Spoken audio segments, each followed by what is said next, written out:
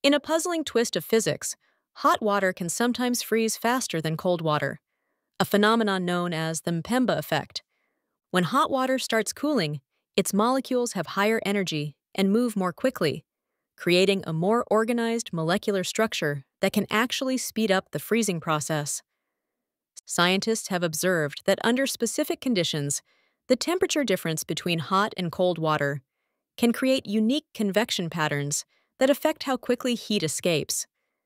As hot water cools, it creates stronger convection currents that help distribute heat more efficiently throughout the liquid. Hot water also experiences more rapid evaporation, which reduces the total amount of water that needs to be frozen.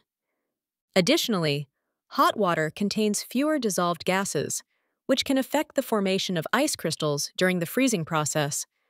The molecular arrangement of water as it approaches freezing can be influenced by its initial temperature, affecting how quickly ice crystals form. Under the right conditions, these combined factors can cause hot water to solidify more quickly than its colder counterpart. This counterintuitive phenomenon continues to fascinate scientists who are still uncovering the complex physics behind the Mpemba effect. Understanding this effect could lead to more efficient cooling systems and better insights into the unique properties of water.